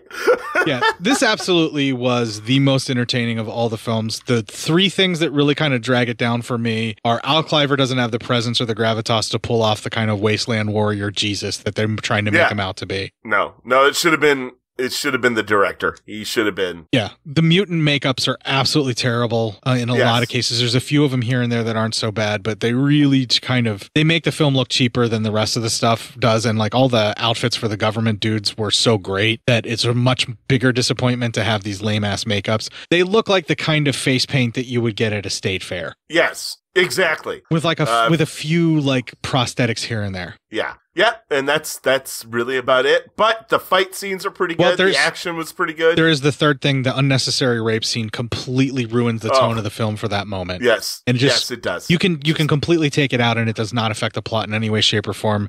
And it's just salacious bullshit to put in there for the sake of it. And it really is. It's just to make it more grody for some reason. Yeah, because that's Joe D'Amato. He's mean-spirited in a lot of his stuff, and he just probably wanted to include it, you know? Yep. Probably. And plus, I guess that somehow makes it sell the film. But I mean, I would much rather have seen Laura Gemsner get into a consensual sexual scene with Al Cliver's character. You know what I mean? That would have been some business right there. Yeah, or even George Eastman's character or somebody else, you know, other than anybody. I don't care. Yeah, just as long as it's consensual and happy. Right. That's all we. And if you really wanted to have some more sex in your movie, then somehow make it consensual. The only reason they did that is because there was rape all over the Road Warrior, because that's what those what is it? The gay boy berserkers that I think is what the name of the group was that Wes ran. Yeah, I think Yeah, and those guys were off like raping some people from the wasteland that were in that. So maybe that's why they included it. But like, yes, it shows just how horrible the guy is, but like we didn't need it. We already saw how horrible it was because he was like Jabba the Hutting it with like naked chicks behind him on his vehicle. Yeah, I mean, we get it. I mean, we didn't need this. Right, and those three things are kind I of... love Jabba the Hutting it. Oh, shooter. Misawa Chewbacca. Misawa Chewbacca. Okay, so those three things are kind of like my biggest major gripes about the film. Same. But all of the action sequences and everything else that's good about the film really redeems it from all of those three things to where I can kind of let it go and just keep enjoying it. Because it does bring you back after that, and we do see some more heroic moments with her and everything, but it's just kind of a waste and it doesn't need to be there. And you could have trimmed that out of the film and made it a little bit leaner. I mean, not that it needs to be leaner. It moves so fucking quick. By the time I'm done being disappointed about the rape scene, we're already on to like another bunch of action. Yeah, we're on a huge action scene, so... Right, and the rescue and everything like that. So, you know, it just, I don't know. It definitely is something that, you know, gets stuck in my craw about the movie for sure. Because I can forgive the makeup. It's, you know, just a complaint that I had just because. And Al Cliver's acting, you forget pretty much most of the way through and you just kind of go with whatever character they're trying to make him to be eventually. Yeah. But that fucking rape scene is just completely fucking pointless, and it does kind of ruin almost the end of the film, you know? Agreed. But you do kind of come back from it, but you still remember it and it's stuck in your craw. Yeah. Just because it's so, it's just, Yeah.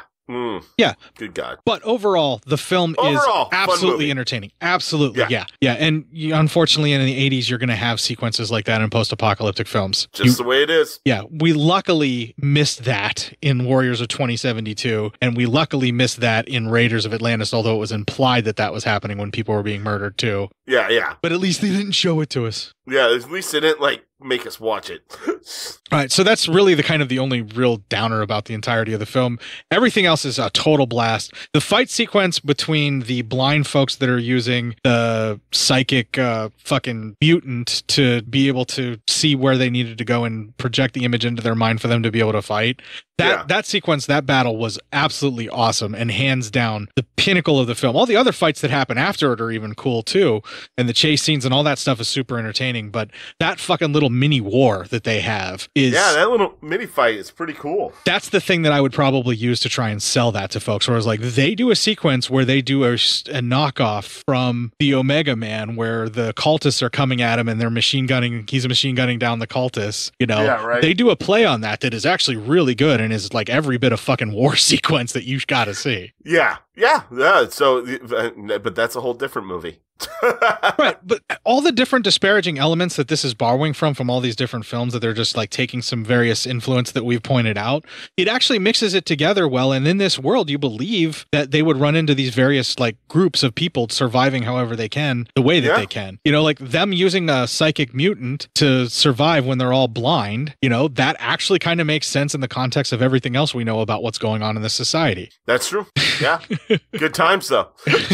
Yeah, it's like a tour through the wasteland and fucking Judge Dredd. You know, is basically what we got out of this movie, but like in a really entertaining way too. So this one definitely over the other three I recommend, but all with the caveat warning of that rape scene is fucking horrendous. Yeah, it's bad. So fuck that shit. But everything else, pretty good. All right, why don't we move on? We'll do a little quick psyop news story and then we'll just get out of these people's lives. Yeah, let's do it. All right, we're going to play another song here. Who knows what the fuck I chose for the Pirate Radio edit. But if you're listening in on the main feed, once again, something from the soundtrack of the film. And when we come back, we'll do some psyop news.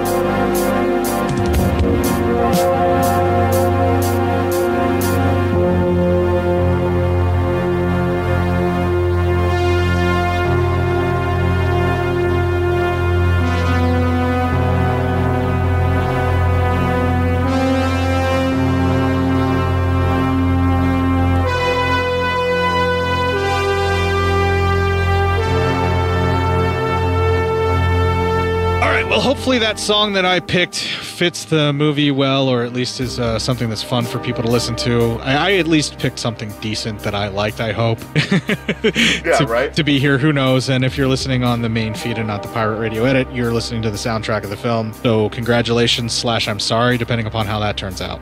Well, hopefully everything went well for us. Jesus Christ. Well, if nothing else, people are tired of waiting for it, so let's give them some psyop news.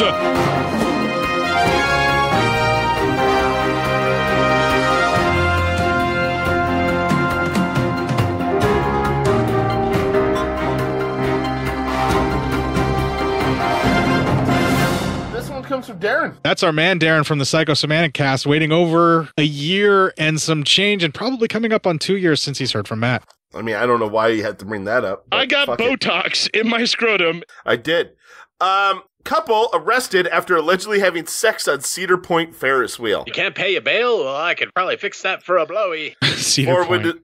A man and a woman were arrested at Cedar Point on Sunday after 4 witnesses told Sandusky police they saw the couple engaged in sexual intercourse on aboard one of the rides. Shoot some fucking ropes. According to the police report, David Davis and Heather Johnston, both 32 years old, were allegedly seen having sex while on the Cedar Point attraction giant wheel. Let's jack it or something. The two were confronted by Cedar Point police sergeant and security before the Sandusky Police Department was called. A group of witnesses, including 2 juveniles who were in the cart below the couple, said, "Dude, totally awesome." Afraid of vaginas?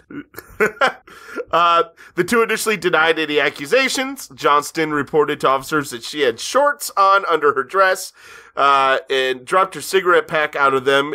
When she picked them up, Davis helped her. Witnesses told police that they felt the cart shaking and saw the man and woman both expose themselves on the ride. Vagina smells like dead body. The couple later admitted they were engaged in sexual intercourse. Davis and Johnson are both arrested and transported to the Erie County Police Department, where they were charged with a misdemeanor of the first degree. That or they just had a bukkake mouth part. I mean, listen, people, I get maybe wanting to spice things up a little bit, but come on. Everyone will be coming on my face.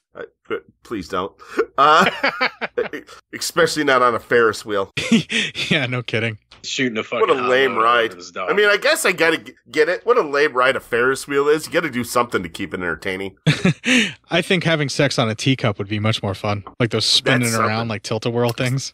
Especially in like, yeah, if you can make, I think, the one that's like a G-force one that goes really fast spinning. Try that one. Oh, the Gravitron or whatever they call it, where the floor supposedly drops out. Let's try that, huh? Let's see what you got. See how well you can do it. Amusement parks are missing a chance, right? Where they can do amusement parks after dark, right? Yeah. And they can just basically let these fucking kinky ass couples that want to fuck on the rides, and they just spray it down and clean the shit out like somebody puked on it or whatever. You know what I mean? And sanitize it. And just as long as everything's consensual, just go ahead. Yeah, like that's like swingers should just rent out one of the parks, right? And then just go fuck everywhere they want to fuck, and then they just clean the place down and sanitize it afterward.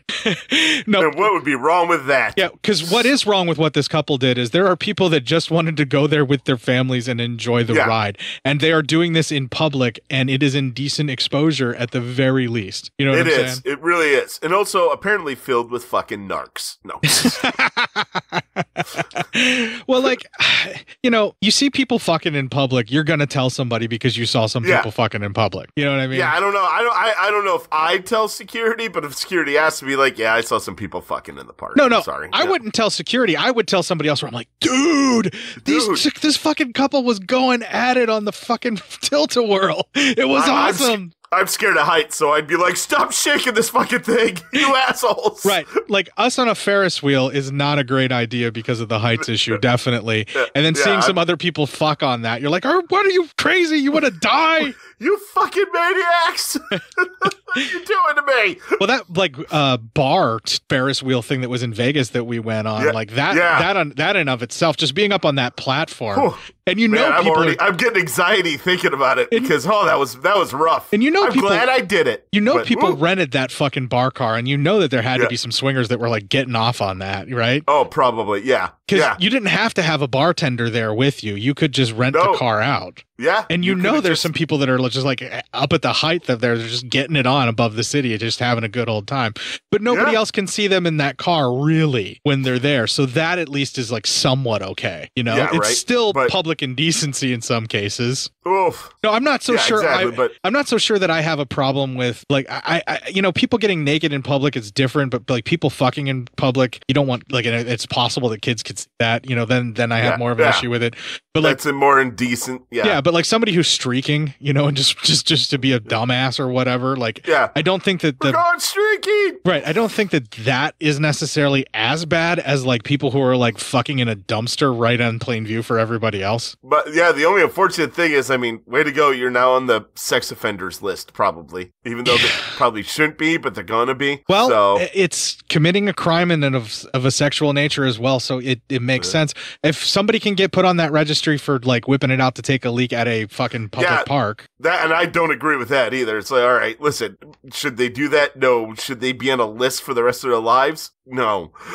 Yeah, it's kind of hard because it's still indecent exposure. So, and no, it's not hard. But if it's at like, if they get caught doing it at like 2 a.m, they should be able to, now get it.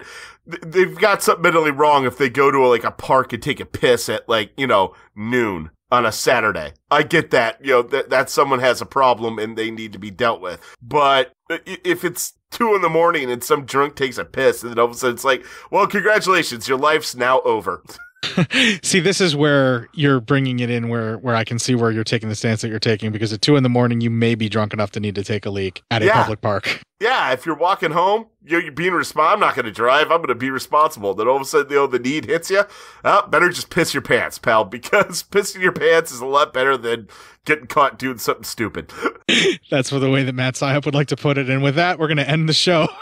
Going to play the Ending Legion promo, and then after that, some more music that I found that I guess or hope will fit with Endgame, and then some more of the soundtrack if you're on the main feed. Here we go. If you enjoyed this show, then make sure you check out the other great shows on the Legion Podcast Network, like Cinema Psyops, Cinema Beef, Devour the Podcast, Duncan and Bo Come Correct, Exploding Heads Horror Movie Podcast, Friday the 13th, Get Slayed, The Helming Power Hour, Hello, This is the Doom Show, Hero Hero Go Show, Kill the Cast, Underwater Kaiju from Outer Space, Jerry Hates Action, Legion After Dark, Mental Health, Obsessive Cinema, Discourse, Pick 6 Movies, the podcast by The Cemetery, the podcast on Haunted Hill, the Psychosemantic podcast, Rick Radio, House of Wax, Dude Looks Like the 80s, Rabbit and Red Radio, The Shadecast, Short Bus Cinema, 2 Drink Minimum Commentaries, The VD Clinic, Who Will Survive Horror Podcast, and Witch vs. the Doomsday Clock. With such a wide spread of shows, there is guaranteed to be a niche for you to fall in love with.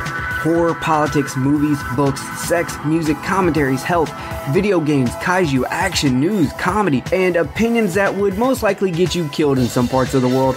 We are proud to bring you some of the best podcasting in the world. Check us out at www.legionpodcast.com, iTunes, Spotify, Stitcher, YouTube, and any other dark corner of the internet where podcasts can be found.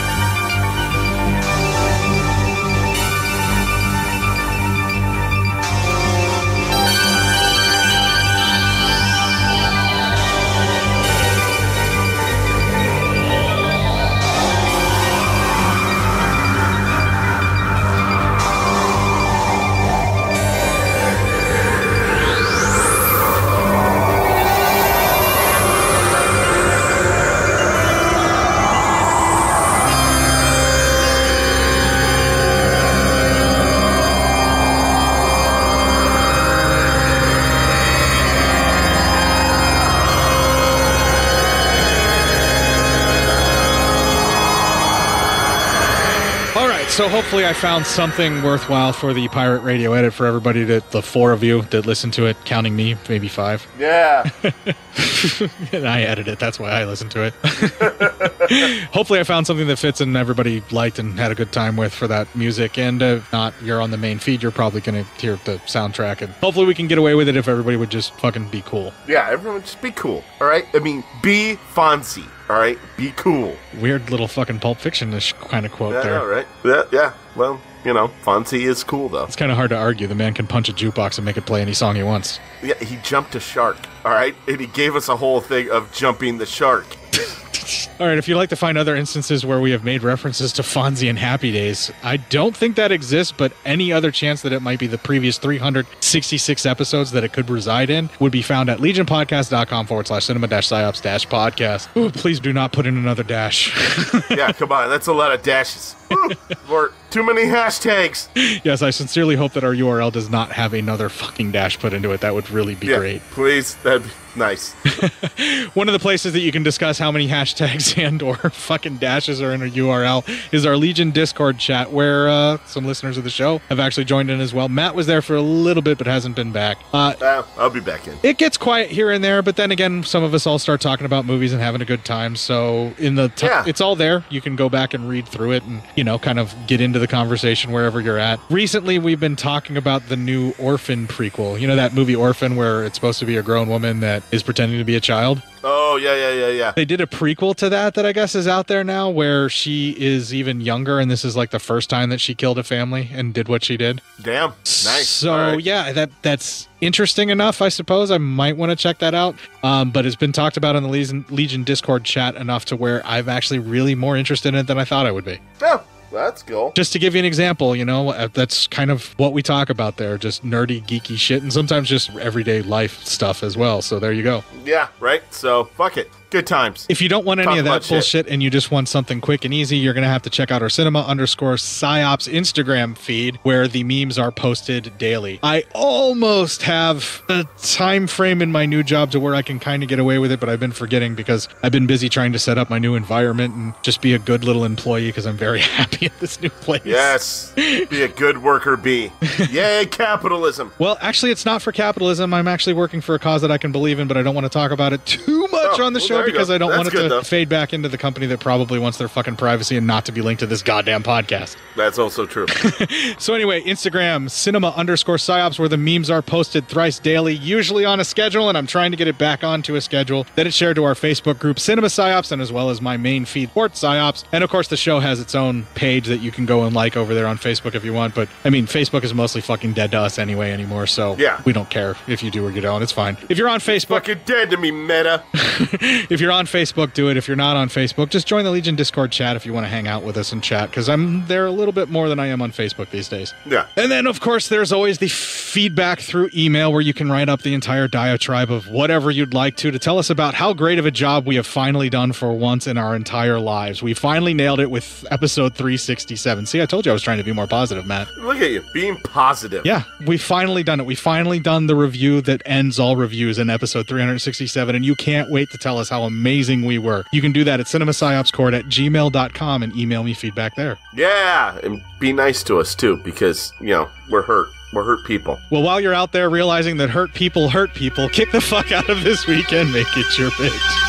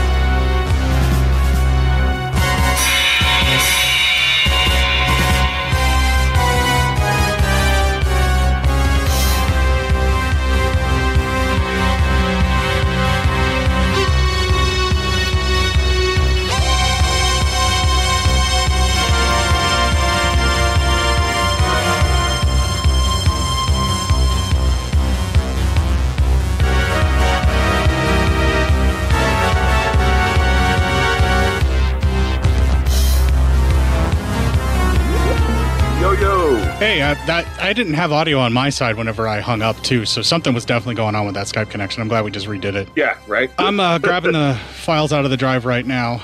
Since I have fiber at the house, it probably shouldn't take too awful long. Yeah, and I am recording now, so there we go. All right, I'm started the download. 1, 2, 3. Starting the download here. And that was a lot of goddamn work moving that sectional out of that small area. I'm sure it was. That sounded like it sucked. Well, I wanted to help just because I didn't want them trying to haul it out of my house. Yeah.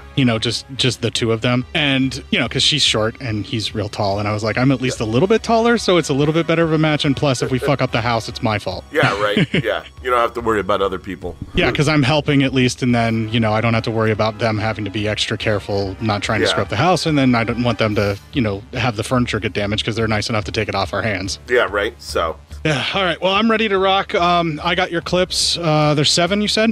Yes, 7. Okay. Can you hear? No, you can't. What about now? Yeah. Yeah, I you can can. hear that. Yeah, you can. All right. So let's fucking rock. I'll just play a little bit of the theme and then come in and we'll save ourselves some time here. Sounds good. Both of us have shit to do with our lives. Yeah, no shit, right? Seriously, I'm going to scarf a couple of these down and play these promos real quick. Yeah, play the promos, man. Get some food in you. Outtakes. Yeah, we get it. I'll just punch it in later. Let's move on. Damn, man. All right. There's a lot of important shit in there. Anyway, all right, so... It'll be in the episode and we know what happened. We can move on. I'm glad you included this because it sounds so lame they had to hear it. Shannon. Yeah. Shannon, Kurt is moving towards you now. Apparently she's a telepathic robot. Yeah, right. Friend. That's the way the game's played. Are you a mutant? Yes, brain mutation developed. You never ask a lady if she's a mutant. Some of us can use tele. Are you a mutant? No, I just telepathically talk to you because I'm normal. I have to leave Fine. the city with a group of companions. Can't you do this? I thought everyone could be a telepath. Everyone does this. What are you talking about? Why me? I'm so fucking delirious. We're MST3K'ing in clips. I know. With help and guidance, perhaps one day we create a society where they will all have the faculty to read each other's minds. This dude still sounds like a Nazi, Society too. without He deception really does. and incomprehension. Listen to the shit he's giving as an excuse to help them. Your race I know. might even conquer the world. And then See? the universe. Yeah, I mean, he wants us to Still conquer the waiting world more. to hear what you want from me. Will you lead them out of the city? With a race that place he 200 miles engineers, from here? basically. You only have one chance That in a million screams of getting Nazi to out me. of here. Yeah, They big cut time. you more mutants. So, More and what? that's just more mutants. Thank you. So, all right, what did I say? you just mispronounced it. That's fine. I'll punch it in and Mispronounced fix it. I it. gotcha. And this will be an outtake. It's fine. All right, there you go. We are servants of the law. We belong to a world apart. Y'all seen Mega Man? Respects the will of God. Charlton Heston and Omega Man?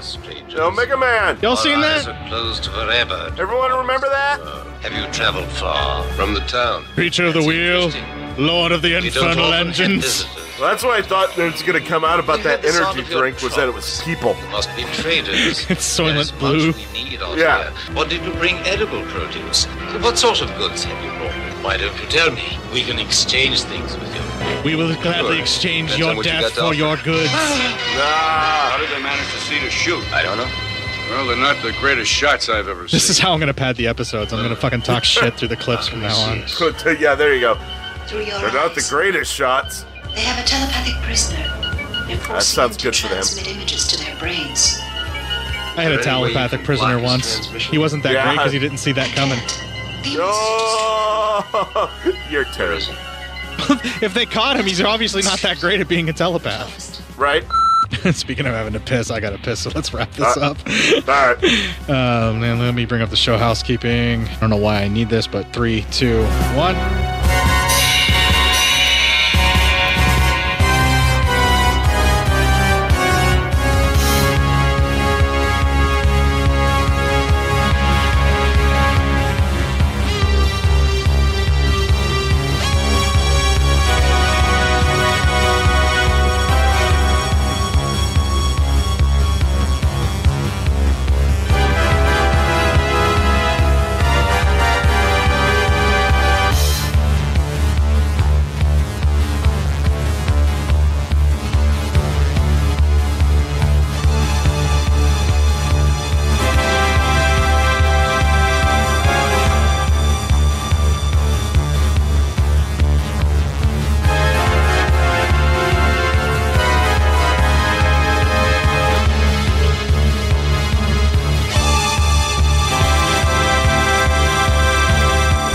Be nice to us too, because we're hurt. We're hurt people. Well, while you're out there realizing that hurt people, kick the fuck out of this weekend, make it your bitch. That's what they say, right? Hurt people, Yeah, hurt people. hurt people. Yeah, that's exactly it. And I am done recording.